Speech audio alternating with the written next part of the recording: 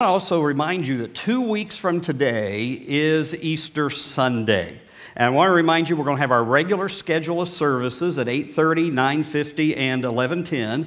And at each of those services, we are planning on providing overflow seating in the chapel for all, if it's needed.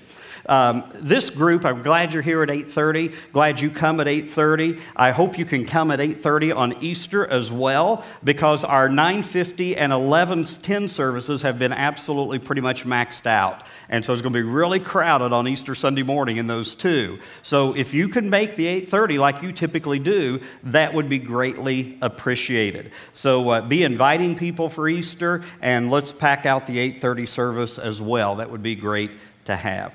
I want you to turn in your Bibles to John 15 this morning. As Herb mentioned, we're continuing this sermon series, I Am, and today's is I Am the True Vine. Bob and Joe Liggett are the happy winners of the largest pumpkin at last year's Circleville Pumpkin Show. Their entry weighed in at 1,837.5 pounds. 1,837.5 pounds. That is a lot of pumpkin pie. The process, though, of growing such a large pumpkin takes a lot of care. I read this past week that some of these extremely large pumpkins can grow up to 40 pounds in one day. But there is so much time and effort and a ton of water and proper sunlight for that to occur. But in that process, there's also pruning. Most of the leaves, most of the branches are pruned so that the life-giving sap can be directed specifically toward the growth of the one pumpkin rather than a bunch of smaller pumpkins. The source of the sap is in the vine, so it's important that the connection with the pumpkin is never disrupted. The vine cannot dry rot, it cannot crack, it cannot bend, it cannot connect in any way. The strength of that pumpkin is directly proportionate to the strength of the connection to the vine. We're looking today at another one of Jesus' I am statements in the Gospel of John, and it is, I am the true vine. Jesus uses this agricultural analogy. In all of the I am statements Jesus made, they reveal something about Jesus' identity, including this one. But this I am statement, we learn something more about our relationship with the Lord. So I want to talk today about, even if you might be struggling in your walk with the Lord right now, I hope this will be a huge encouragement to you, because it's so easy to get ourselves distracted from what God wants and desires over what we sometimes want. God wants us to have the best possible life on this earth with His Son as our Savior and our Lord. And the Heavenly Father is not out to discard us or doom us or direct us to a life that is futile. He desires that we stay connected to Him and that our lives bear fruit for Him. Now, I am not much of a gardener. I do not have a green thumb. I wish I did. You give me a plant, I'll kill it in a day. But you don't want to give me stuff like that. It's just not my forte. When I started reading this passage in John chapter 15, I immediately thought of one of our members who died back in 2007, Don Hutchison. Don Hutchison always had the most beautiful, pristine garden I've ever seen. Now, I always loved late July and early August when Don was around, because that meant for our family fresh green beans, beautiful cucumbers, delicious homegrown tomatoes. He would supply us with those and even some more vegetables for the next several weeks. In fact, one year I had to tell Don not to bring any more tomatoes because I was eating so many of them every day that my mouth was breaking out due to the high acidic content. But I know this, Don worked hard at his gardening. He prepared the ground every spring. He prepared it every fall. He meticulously plotted out where he would plant each item. He never allowed weeds to overtake his garden. I think weeds were afraid of him because he was so meticulous. It was just a daily effort he gave in pruning and supplying what was needed for growing. So I want us to see this passage in John 15, what Jesus is teaching and how it applies to our continuing to grow in our daily relationship with the Lord. Let's look at John 15, beginning at verse 1. I am the true vine, and my Father is the gardener. He cuts off every branch in me that bears no fruit, while every branch that does bear fruit He prunes, so that it will be even more fruitful. You're already clean because of the word I've spoken to you. Remain in me as I also remain in you. No branch can bear fruit by itself. It must remain in the vine. Neither can you bear fruit unless you remain in me. I am the vine, you are the branches. If you remain in me and I in you, you will bear much fruit. Apart from me, you can do nothing. If you do not remain in me, you're like a branch that's thrown away and withers. Such branches are picked up, thrown into the fire, and burned. If you remain in me and my words remain in you, ask whatever you wish, and it will be done for you. This is to my Father's glory, that you bear much fruit, showing yourselves to be my disciples. Jesus and his disciples had just left the upper room where he had had the Last Supper with them. As they went from the upper room toward the Garden of Gethsemane, where Jesus would soon be arrested, they would have walked a path to the Mount of Olives, and on the way, they would have passed the temple. One of the ornaments on the temple would have been a great golden vine with a large cluster of grapes about as large as a person. And that ornament, that cluster of grapes, was symbolic of what the spies found when they entered Canaan, the promised land. And when the spies reported back to Moses, they described how large the grapes were, and they even brought back a cluster of grapes on a branch that had to be carried by 2 men. 2 men, by the way, from Spain are credited with the largest cluster of grapes ever grown. According to the Guinness World Records, the cluster weighed 22.3 pounds, and it was verified on August the 4th, 2018. 22.3 pounds in that one cluster. Jesus would have noticed the grapes, that ornament of grapes on the temple, and he used it as a basis for what really is a parable that he is sharing here. And so this agricultural analogy is meant to illustrate a spiritual truth to the disciples. The cultivation of grapes, by the way, is called viticulture. Is one of the common features of Palestinian life. The disciples would have been very familiar with viticulture. A preacher friend of mine used this chart to show the relationship of the vine, the gardener, and the branches, and it is in your bulletin as well. You have there the vine. It brings sap from the root to give life to the branches. It's intended to represent Jesus Christ. It sustains life to the disciples. There's the gardener. He prunes the unwanted branches. He hauls away. He burns the rubbish. That's intended to represent God the Father. He's the one who judges and cleanses the community. And then there's the branches themselves. Their function is to bear fruit. And that is intended to represent Jesus' disciples and us. We're to carry on the ministry of Jesus by demonstrating his love. Now, Jesus was not giving a lesson in farming to his disciples. They already knew about agriculture. Instead, Jesus is using the vine to describe his function. His function is to give life to the branches. And so the vine gives life to the branches to help them produce fruit. So when Jesus says, I am the true vine, he is saying he's going to give to us sustaining life as long as we're connected to him, and that we as healthy branches should produce fruit. So Jesus is the vine, God is the gardener. Preacher Rob Fuquay, in his book, The God We Know, tells about talking with one of his church members and telling him about the garden he had planted. The church member stopped by one day and he noticed the tomato plants had been planted, and he started to pinch off some of those growth stalks. And the preacher was watching from inside his house briefly, and he went outside and he said, "What are you doing?" And I loved what the member said. The member said to the preacher, "Preacher, don't forget to pinch the suckers." Boy, that's good advice for preachers. Don't forget to pinch the suckers. And he then pointed to those growth stalks between the branches and the vine. He said, if you don't pinch off these shoots, they will sap energy from the vine and lessen the quality of the tomatoes. So pinch your suckers, preacher. You know what that tells me? We each have some suckers in our lives that sometimes appear. They keep us from being as fruitful as we could be for Christ. We might start to get some unproductive branches that sap our spiritual walk with God, and they sap the energy from us. They take the sap away from us. Regrets, resentment, bitterness, envy. But when we're focusing on our connection to Christ, we don't have time to nurse those little offshoots that are so unproductive. Mike Yaconelli, in his book, Messy Spirituality, tells the story of Margaret. Margaret was a woman who lived nearly 40 years trying to overcome the pain of what happened to her as a little girl.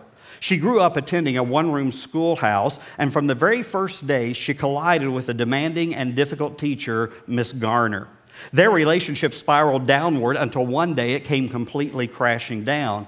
Margaret had arrived late one day to class, and Miss Garner instructed the students to come up to the chalkboard one by one and write something bad about Margaret. And so each student in that one-room schoolhouse filed forward, and they wrote something on the chalkboard bad about Margaret. Margaret is stupid. Margaret is selfish.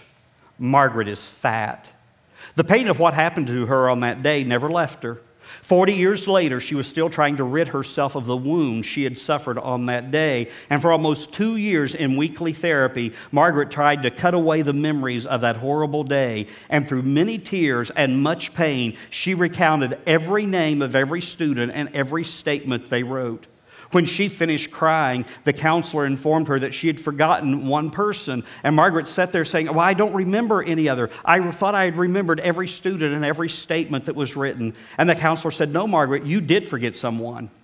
He is sitting in the back of the classroom. He is standing up. He is walking towards your teacher, Miss Garner. She is handing him a piece of chalk, and he's taking it. Watch, Margaret. He is erasing every one of those sentences the students wrote. Those are gone.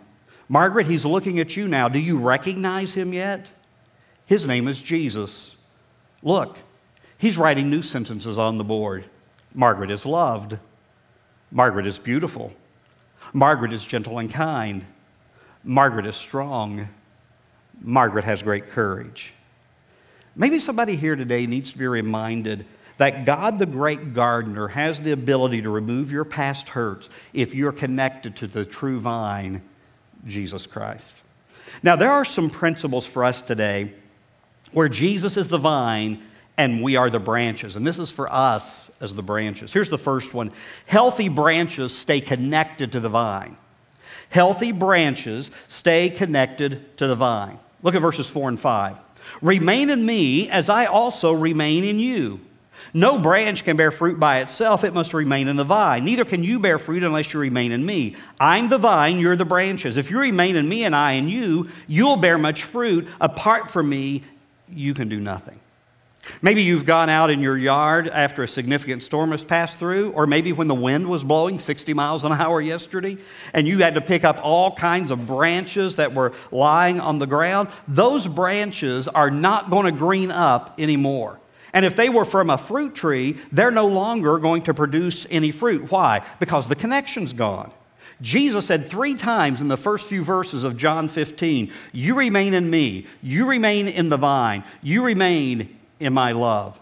And that word remain is our part. It's our responsibility. If you grew up weaned on the King James Version of the Bible, it's the word abide. You abide in me. And that implication is an enduring personal relationship. There's an example of that in marriage.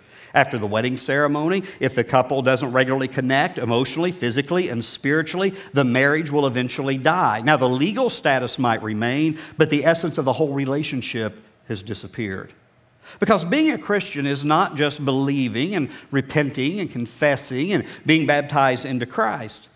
I had an old preacher friend years ago that said there should be a sign in every baptistry that reads, "Don't stop here." We have to work at staying connected to the vine. Why? Because Jesus said, apart from me, you can do nothing.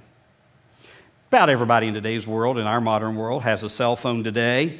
And if your cell phone is nothing more than an expensive paperweight if it does not have a power source. And a branch does everything it can to stay connected to the vine. In his book, Not a Fan, Kyle Idleman tells the story of speaking at an event, and a man came up to him afterward and began telling him the story of his prodigal daughter. She went to college. She totally abandoned her faith. Idleman writes, as soon as he started the story, I knew how it would go.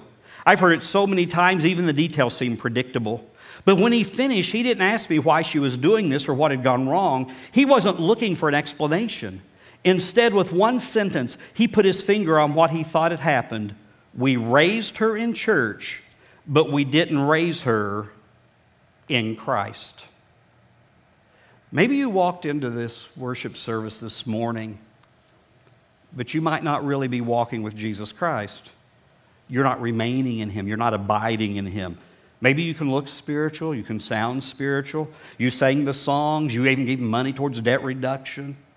But all you're really doing is going through the motions. In his book, The Cost of Discipleship, Dietrich Bonhoeffer wrote about cheap grace.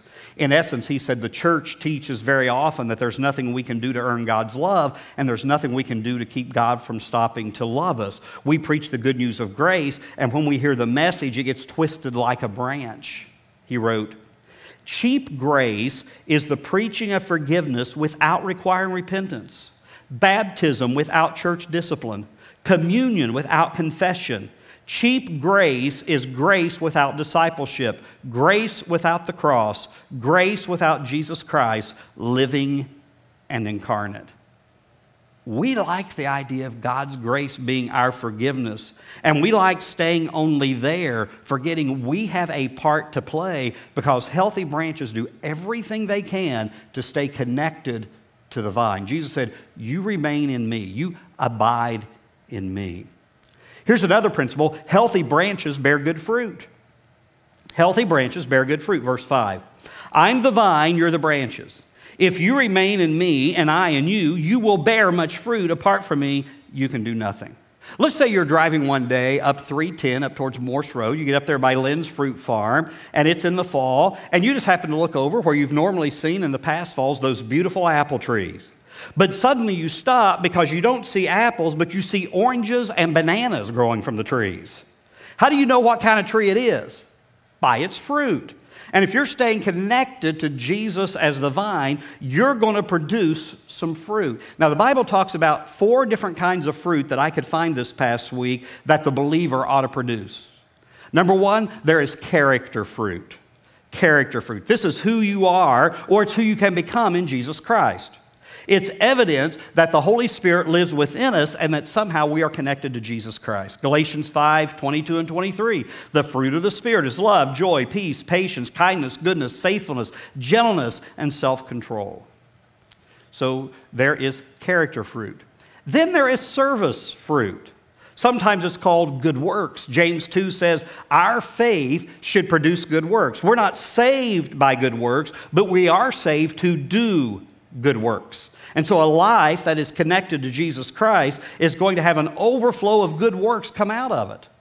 Colossians 1, verses 9 and 10. We continually ask God to fill you with the knowledge of His will through all the wisdom and understanding the Spirit gives, so that you may live a life worthy of the Lord and please Him in every way, bearing fruit in every good work, growing in the knowledge of God. In other words, the fruit you bear is going to be some service for the kingdom. And then there's praise fruit. Hebrews 13:15. Through Jesus, therefore, let us continually offer to God a sacrifice of praise. The fruit of lips openly profess His name. Now, if your lips are using God's name in vain or using words of profanity, that is not the fruit of being connected to Jesus Christ. Every once in a while, I'll see on social media posts that do not reflect that some Christians are bearing the fruit of Christ in their lives because of words they use. One of the obvious ways you can give praise to God is through your participation in worship with singing. The praise of our lips is part of our fruit. And then there is people fruit, the 4th kind. There is people fruit. Notice I did not say fruity people, although there are some of those. People fruit is when another person becomes a follower of Christ. Colossians 1:6. In the same way, the gospel is bearing fruit and growing throughout the whole world, just as it had been doing among you since the day you heard it and truly understood God's grace. Now, those who truly understand the grace of God they've received, they want that grace to be shared over and over again. They want that grace reproduced, just like a seed produces fruit. Ezekiel 15 in the Old Testament, it talks about the branches of a vine, and it says branches are only good for 2 purposes, fruit or fuel, bearing fruit or being burned. And part of having a plentiful harvest is learning the painful process of pruning. Bruce Wilkinson, in his book, Secrets of the Vine, writes, God's strategy for coaxing a greater harvest out of His branches is not the one you and I'd prefer. His plan is to prune, which means to thin, reduce, cut off. As unthinkable as it sounds, as contradictory as it is, the vine dresser's secret for more is less. His purpose for you to cut away immature commitments and lesser priorities is to make room for an even greater abundance for His glory. So Wilkinson says, sometimes we overcommit ourselves and we forget about the most important commitment in our life. And sometimes we say Jesus Christ is really our priority, but we're not really living that way. And God doesn't want our lives spent in the weeds all the time. He wants us to learn to get rid of some of those weeds so our lives can be more productive. What weed in your life right now is there that needs pulled? You have some attitudes or actions that are becoming stumbling blocks, or they're becoming traps, or they're at least certainly a significant temptation. Is there jealousy or anger or selfishness, pride, envy, greed that's overgrowing the fruit that God wants you to have? Or are there even some people in your life from whom you need to walk away from spiritually? You need to pull the connection away from them and focus it more on Christ. And they take you away, those people take you away from the fruitful harvest, and they pull you into a land that is barren spiritually. But what you need more than anything else really is that connection to Jesus Christ. Proverbs 24 verses 30 and 31 read, I went past the field of a sluggard, past the vineyard of someone who has no sense. Thorns had come up everywhere. The ground was covered with weeds, and the stone wall was in ruins. It was a person that Solomon's talking about that they just allowed all the weeds to take over. They didn't really focus on the harvest and the production of the fruit. Several years ago, Barb, Adam, and I were in California, and we went to Napa Valley to see the tremendous vineyards. Anybody been up to Napa Valley? Okay, I had a couple of people been up there. It is beautiful up there. It is gorgeous, except for obviously when they're in drought. But most of those grapes are for winemaking. But the growers will not reap the benefit of their harvest for several years. In fact, we were taking a tour of one of the vineyards, and the tour guide was telling us that the break-even point for the investment usually takes 15 to 18 years. That means there has to be a long-term commitment to producing fruit that's going to eventually provide a harvest. There's no room for anybody in that kind of produce in the vineyard growing for the grapes. There's no room for somebody that's going to quit early.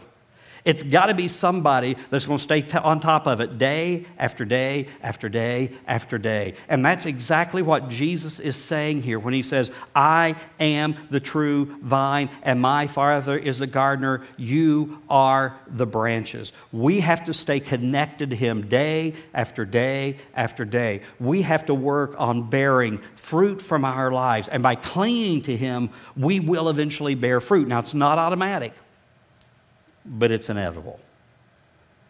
So are you attached to the true vine? Is Jesus Christ your source of hope? Is he the most important priority to which you're being connected today? You didn't just come to church to get up and be here just out of habit, although it's a good habit.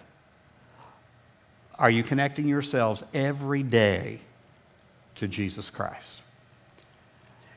If you need to make that connection with Christ, when we dismiss after our time of worship and communion this morning, you can meet with me right up here near the baptistry area, and we'll talk to you about what it means about believing and confessing and repenting of sins and being baptized into Christ. But as I mentioned, don't stop there. It takes your abiding in Christ to produce fruit every single day. And if you've already accepted Christ, been baptized into him, you'd like to bring your membership here to our church, I'll be up here in the front as well. You come to the front and we can talk about what you need to do. Now, one of the ways we stay connected as branches to the true vine is when we observe the Lord's Supper or communion. Our text today is from John 15, but I want you to remember this whole scenario started back in John chapter 13 at the Last Supper. And during the celebration of the Passover, Jesus instituted the Lord's Supper, and he called it the fruit of the vine. This Eucharistic celebration, and Eucharist is just the fancy word for thanksgiving. This Eucharistic celebration is a celebration of thanksgiving. It's one of the most meaningful ways that believers can commemorate and consecrate their being connected to the vine. So we're going to observe communion here in just a moment, and just in a little bit of a different manner. I'm going to pray, and then you're going to have about a minute or so. There's going to be some meditative music. And during that time, you can partake on your own. As you reflect on what Jesus was willing to do for you, ask yourself this question: how am I staying connected to Him? Because I believe He is the vine and I'm one of the branches. How am I staying connected to Him? Let's pray together. Our Heavenly Father, as we take a few moments to meditate and think about what Jesus should mean to each and every one of us, may we get rid of some of those things in our lives that crowd Him out. God, may we make our focus and our priority being connected to Him, being connected to the vine.